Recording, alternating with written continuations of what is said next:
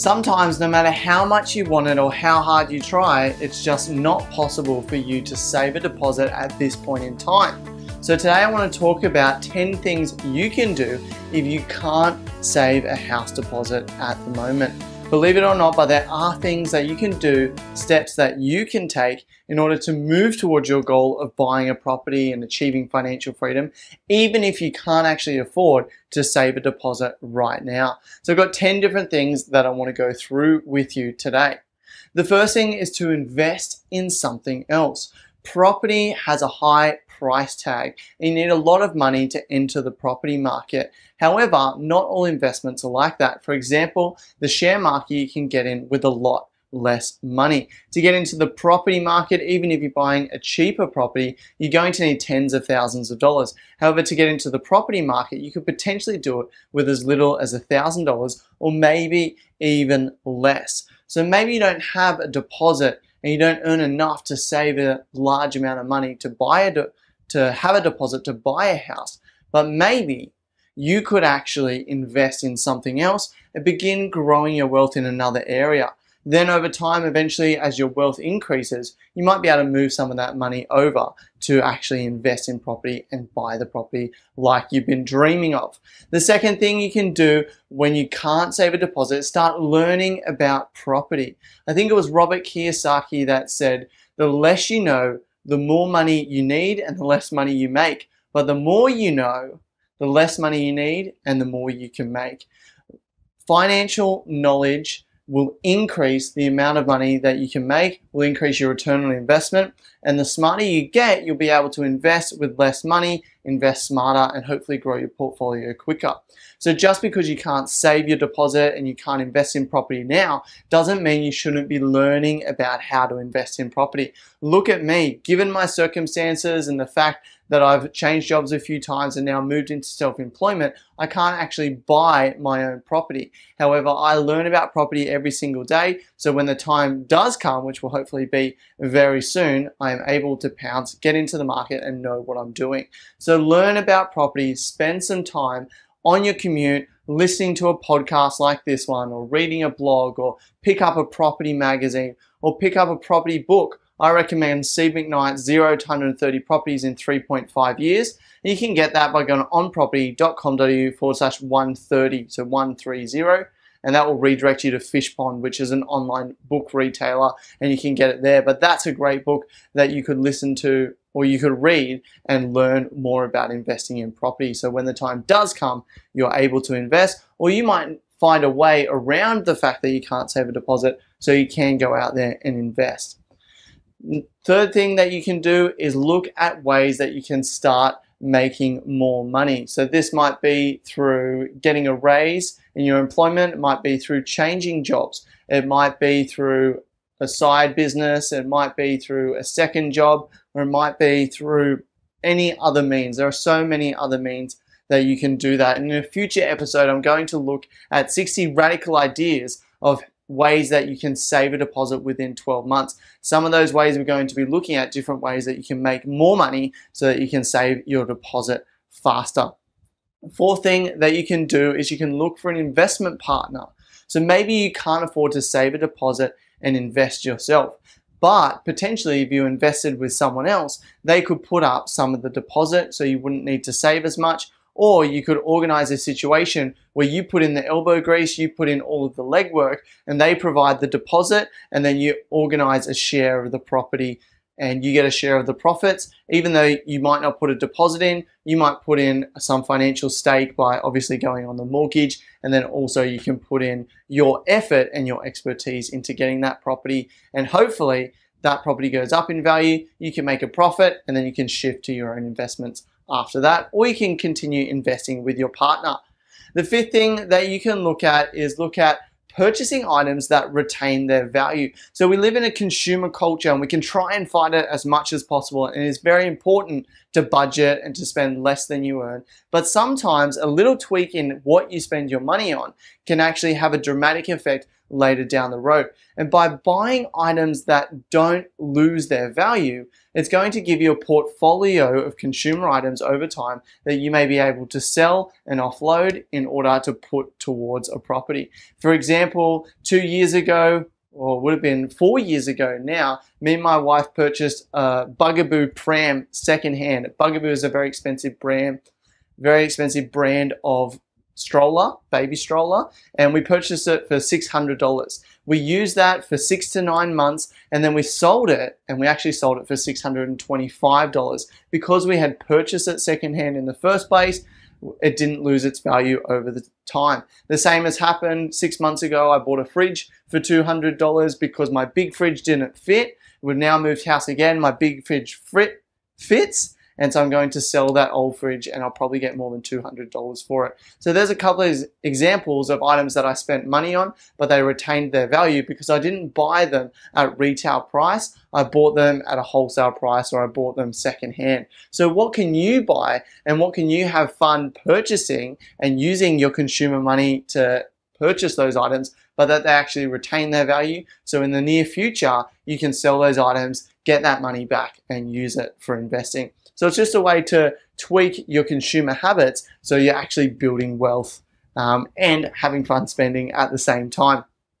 Sixth thing that you can do if you can't save a deposit is simply start by saving 1% of your income. So rather than trying to save a significant amount and save your deposit within 12 months, why not just start and save something? Maybe it's 1% of your income. So if you're earning $5,000 a month, well, that would be $50 a month. Not a significant amount of money. Or you could save as little as $1 a day, 50 cents a day. It doesn't really matter the figure. It just matters that you start getting in the habit of saving. Obviously, over time, you may find that 1%, you can actually stretch to 2%, and then you can stretch to 3% of your income and 4% and work your way up. So rather than trying to save this huge deposit and save a huge amount of money, which is unrealistic for you, why not just start the habit of saving with a very small portion of money? Learn to put it away as soon as you get paid, learn not to touch it, and then over time that will begin to build up and you may find increased motivation to save more and to grow that habit. So saving 1% or a really small amount in the beginning can be a really effective tool towards saving your deposit. Number 7 is to increase your financial knowledge. So just like we talked about learning about property and learning about the property market, it can also be wise to increase your financial knowledge. So learn more about money, learn about how money works. I recommend Robert Kiyosaki's book for this instance. The best one that I recommend is called the Cash Flow Quadrant. And if you want to check that out, go to onproperty.com.au/cashflow quadrant. Quadrant is how you spell quadrant. And that will redirect you to Fish Pond again. But this book is awesome because it talks about the different ways people make money.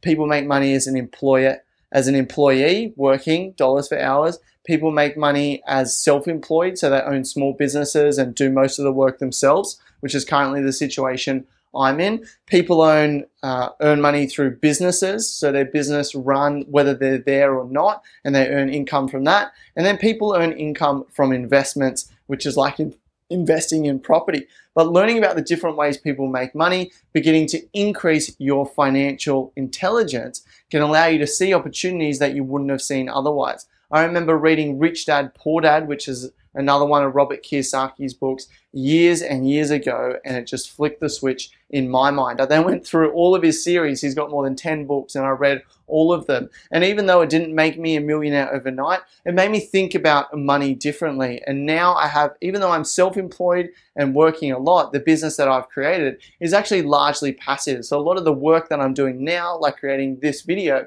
is actually growing my business. However, what I've done in the past is still working for me and generating a passive income, both through On Property and through other websites that I have as well. So by increasing my financial intelligence, I was able to create passive income for myself without actually investing in property or investing in shares or needing to earn a lot of money. And so by increasing your financial intelligence, there could be the opportunity for you to do the same thing. Number 8 is to consider starting a side business. A side business can be many different things. It can be starting websites like what I do. It could be mowing other people's lawns or doing handyman jobs. It could be making things to sell at the local market, or you could sell it online through eBay or Gumtree or Etsy or something like that. You could start a side business using one of your skills and potentially make some extra money on the side. I guess the goal of this extra money for most of you would be to actually use that money to save towards your deposit. So rather than use that money to do what I did and quit your job and go into business full time, you could actually use that money to save a deposit. And look, that's what I did for a period of time. Money that I was making from my online business was going and reinvesting in my online business until it got to the point where I was able to make that shift. So starting a side business that you can do in your spare time, rather than watching that next Game of Thrones episode, or rather than going to bed super early, you could sacrifice some of that time, start a side business, start earning a little bit of extra money on the side, which you can use towards saving your deposit. Number 9 is to, rather than trying to save your deposit, why not focus on trying to pay down debt? Maybe you've got a personal loan, a car loan, or credit card debt that is stripping you of your cash flow every single month. So what you could be doing is, rather than trying to save a deposit, you could focus on paying down that cash flow.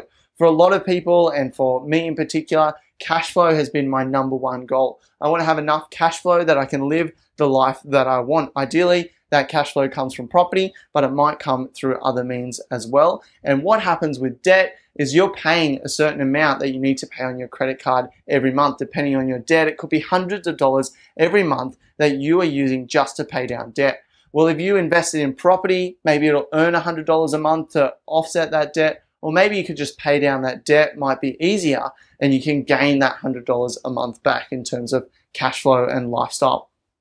And the 10th thing that I think that you should do if you can't save a deposit right now is to actually start thinking in terms of cash flow rather than in terms of net worth.